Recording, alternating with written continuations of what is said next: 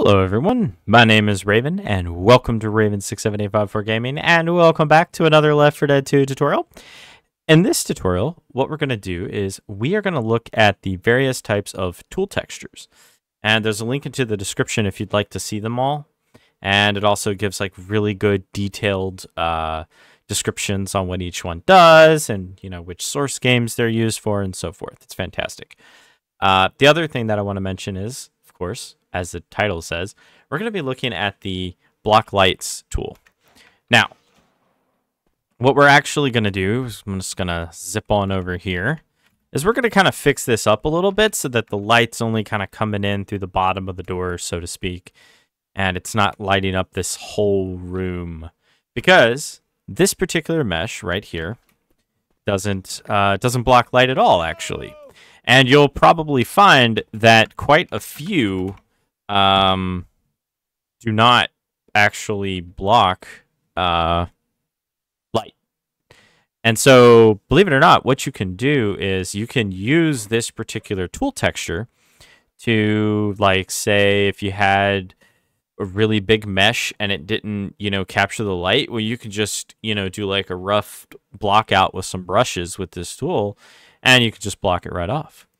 For example, as well, you could even do it with this door. Now, I caution, I would not recommend that.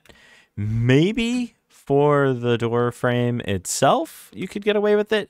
But the reason I don't recommend you use this particular tool texture for this is while, you're saying, you could block this off and then just the light would be coming through the bars. And it would look nice until you opened up the door, because, it's pre-computed, so it's not dynamic. So it's better to just have the light and just let it pour out, or fill this room with a bit more light so that it's not noticeable. There's a lot of other ways to get around it. So what we're going to do is we're just going to zip right on over to here. And then we're going to select our brush tool, or our block tool, Shift-B. And we're going to go over here to Browse, and we're going to type in Tools. And there's quite a few of them here. You have block line of sight, block bullets, block light, clip, player control clip, area porter, invisible metal, fog volume. There's all kinds, and we're going to talk about some of them over the next course of a few videos, and then we'll eventually come back. And we're just going to select the block light, and we are just going to zoom down, and we want to move this up ever so slightly.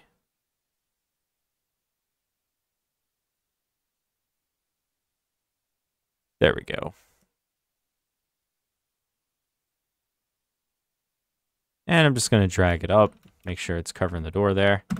And I'll just hit enter, and then we'll go back to my selection tool. And now I'm going to go out here into where there's sun so that we can also see what it does.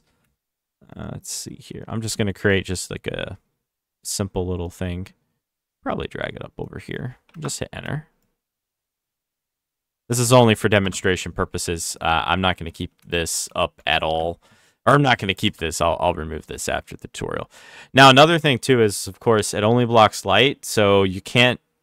You can walk through it. Doesn't stop bullets. It's only used for calculating lighting, which means as well you cannot use this to, say for example, you can't use it to seal a level, because inside of all source games you have to have your entire level contained within brushes. You cannot use the block light to do this.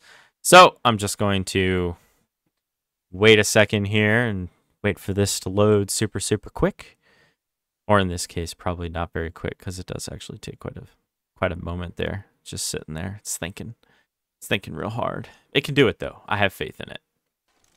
Okay, and I went on ahead and binded no clip. So if we go here now, we can see that we have a lovely little bit. It's just lit like there's like there's a wall there, but there isn't.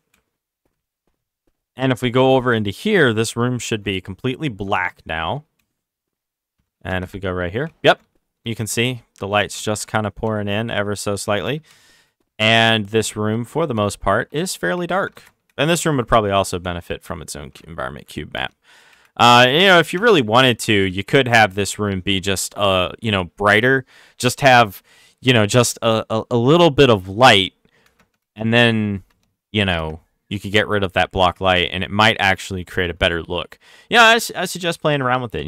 Just experiment with it. There's all sorts of, wonderful things that you can learn from just experimenting. And we're gonna delete these right now. Okay, so that is the tool texture block light. In the next one, I think we'll look at the player clip and what that does. And I will see you all in the next one. Don't forget to like, share, and subscribe. And as well, if you like this, of course, hit that bell so you actually get notifications. And as well, if you'd like to support the channel, you can become a member. You get early access to videos, all sorts of fun stuff. Plus some other perks, check out, hit the join button or the link in the description. And if you'd like to, definitely do join the Discord. Lots of starting to really grow and get quite a few people interested in Left 4 Dead and Godot and various other engines and so forth in there. And it's starting to get a fairly talented group of people. So it's pretty good. And I hope you guys have a good one. And I'll see you all in the next one.